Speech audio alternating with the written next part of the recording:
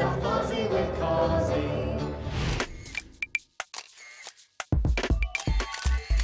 Chris McDermott was the king of the Adelaide Crows, no doubt about it. People absolutely love him. Nowadays, he spearheads the Little Heroes Foundation. It's an awesome charity raising thousands of dollars for little SA kids that are doing it tough. It's a great organisation and they make miracles happen. Let's find out what Chris Mack, aka Bone, loves about SA. The best beach in SA for me is Seacliff Beach. It's a place where I grew up down there. It was all the rocks along Merino rocks. You got to Seacliff, it was the first place you could swim. So learned to swim there, learned to life save there. Didn't save anybody's lives except my own. So that's the place of the best memories for me anyway.